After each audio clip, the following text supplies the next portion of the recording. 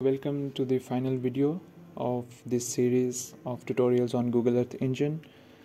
In this video we'll be covering the import and export of any sort of raster or vector data from the Google Earth Engine platform. We'll start off by creating a new file within our project and rename it to test3.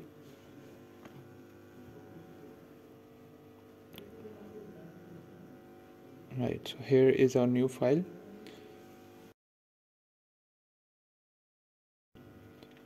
Alright, so if we go over to this assets tab of our interface, we can see that there are currently no assets uploaded in this project. Right, so it says this folder is empty on both the cloud assets as well as the legacy assets. So what we can do is click over here on new and import any image or any table if we want. The image will be in the form of GeoTIFF format or TF record, and the table, if any, needs to be uploaded in the form of shape files, and these shape files have to be accompanied with the .shx and the .dff files as well. Otherwise there may be errors while displaying them over the map. So let's start by importing an image. We can click over here and it takes us to this new window. We can select a new source file from our desktop. Let's just import this TIFF file. And as you can see that the name of this TIFF file is automatically imported in the asset name. Let's just keep it as it is. We can add property. We can add any property if we want to this image. Let's just keep it as it is and just click on upload. And then you can see that the tasks tab is highlighted, and this shows that the image is currently being uploaded onto the platform. This gives us the time that has already elapsed and whether this task has been completed or not. So let's just wait for the image to get uploaded. Right, so now as you can see the image is completely uploaded, and what we can do is go over to the assets tab, refresh it, and there is our TIFF file which we just imported. Let's import it in the code as well and then rename it to hub_dam. So this is basically a TIFF file of the hub dam in Synth, and let's just add this layer onto the map.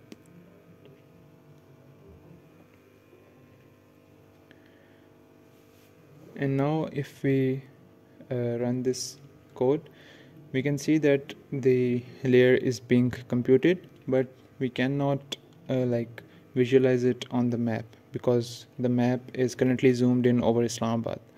So instead of manually going over to the region of that TIFF file, we can command this within the code by map.centerObject, and then passing in the object which we want the map to be centered over.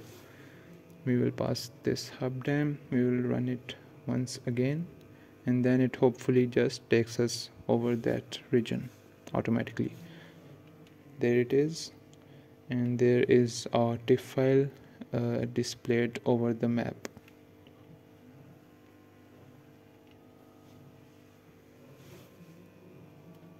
Right, so now we know how to import an image or a TIFF file into the Google Earth Engine. Now let's take a look at how to do the same with the shape files or the vector data. Simply click on this shape files tab, select the source files. So we have these polygons of the Sargodha and Gujranwala district. We'll import them one by one. This is being renamed to Sargodha polygon. Upload it, and there is the task. And yes, it has started uploading. And meanwhile we can upload the other polygon as well. And these are the shapefiles for Gujranwala. Let's upload them as well.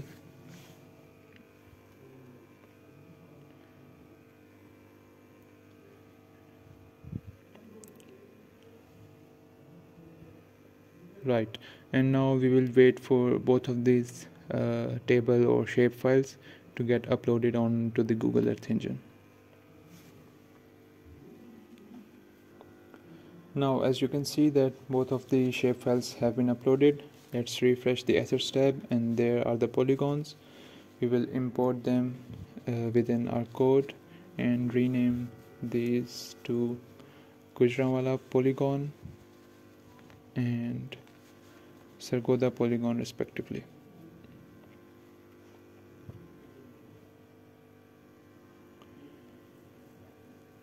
Okay, and now we can simply add these polygons onto the map.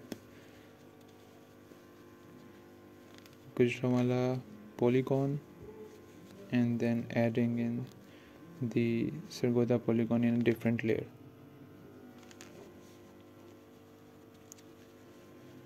And maybe we can also pass in the line to center the map over one of these new polygons.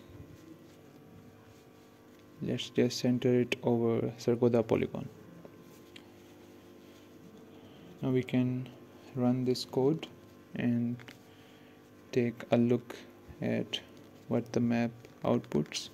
You can see over here that all of the three layers are being computed at the same time, and there is the polygon over Gujranwala, there is the polygon of Sargodha, and the map is centered over the Sargodha polygon. So now you know how to import a vector file within the Google Earth Engine, or how to import a raster or a geotiff file within the engine to perform calculations on it, to manipulate it, to calculate indices over it. Now the next step would be to learn how to export any of the vector or raster data which we might create or manipulate within this platform. We can go over to this documentation tab and see there are four different export options. We can export an image, export the entire map, export a table or a shapefile, or export the image collection in a video format. So what we are interested in right now is exporting images or exporting tables. And when we open the export image tab, there are four different export image functions.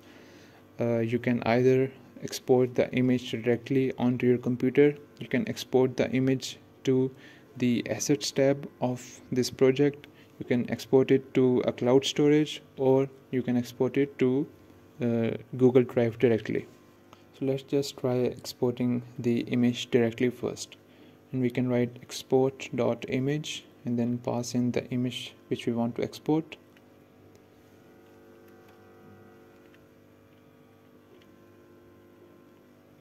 And then we can repeat this same step for exporting a table as well. The same four options are there for exporting table or exporting shape files as well. So we can write export.table and then pass in the Gujranwala polygon, or pass in the Sargodha polygon. Now you might have noticed that the line is being highlighted by the Earth Engine, and what it says is that export.image is deprecated, so you might want to use export.image.to drive or export.image.to cloud storage instead. So we can do that as well. We can directly export the image to our Google Drive. We'll just add .to drive in the front. We can comment out the export table at the moment and just see how the image is being exported. We'll run this code. You can see in the task that it has created a my export image task, and all we need to do is just click on the run button next to it, this will pop up this window. We can rename this to hub_dam, as well as we can change the scale, the meter per pixel, from 1000 to, let's just say, 10 meters per pixel, and then the file name can be changed to hub_dam. We'll keep the format as geotiff for this, and then just simply click on run. So it will start running the export task which was created in the last step. And once this task has been completed, we can actually verify that the image has been successfully exported by opening up our drive.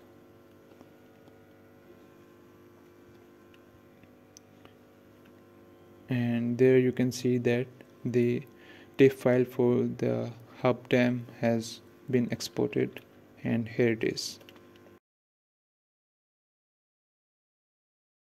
And with this we have completed our tutorial on importing and exporting raster and vector data within Google Earth Engine.